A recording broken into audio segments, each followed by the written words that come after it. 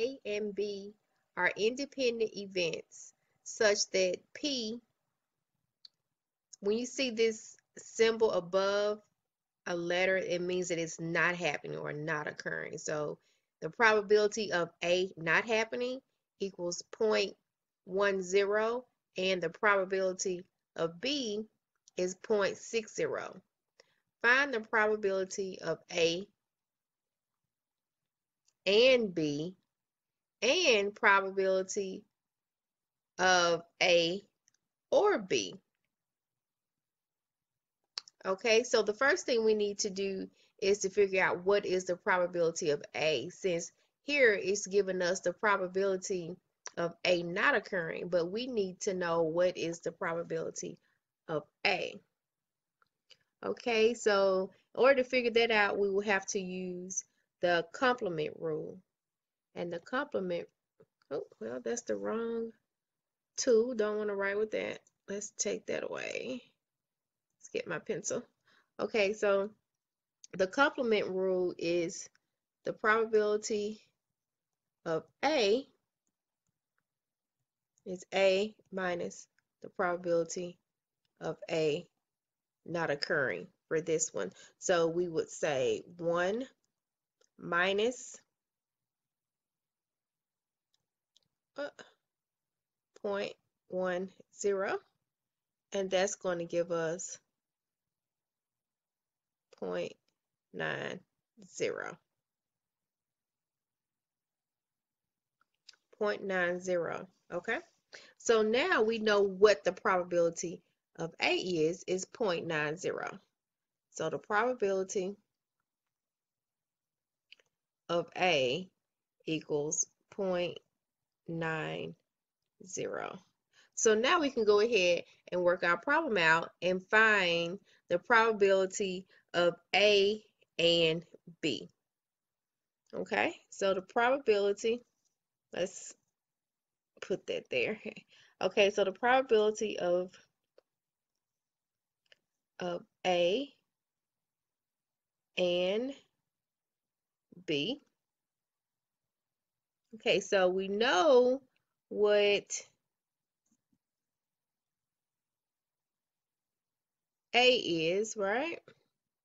Okay, and then we know what B is. So the probability of A and the probability of B.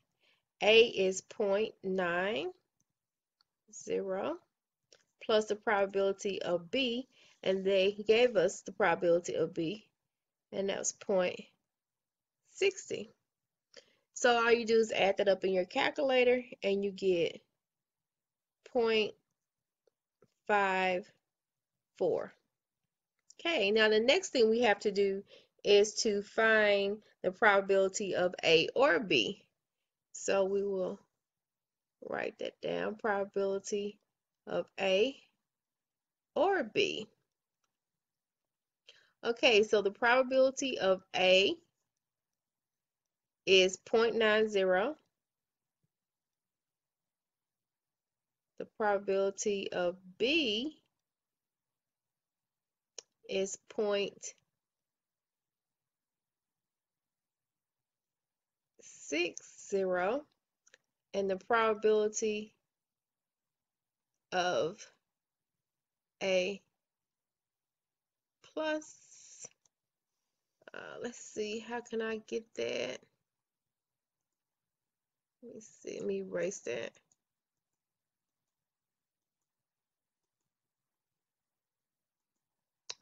Okay, then the probability of A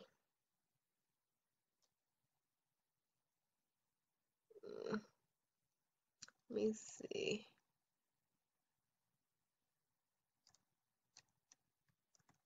And B, well, you really can't see that. Let me erase that and see if I can make this smaller so you can see it.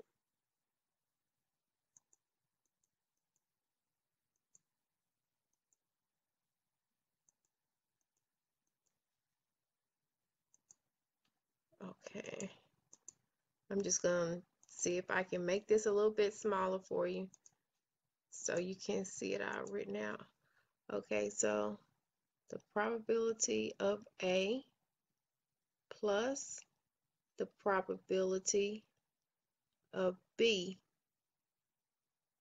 minus the probability of A and B. Okay, so the probability of A minus B is 0.50, 0.54, I'm sorry. Okay, and so now thing you do is just put your numbers in your calculator and you should end up with 0.96. And that's how you work that problem out.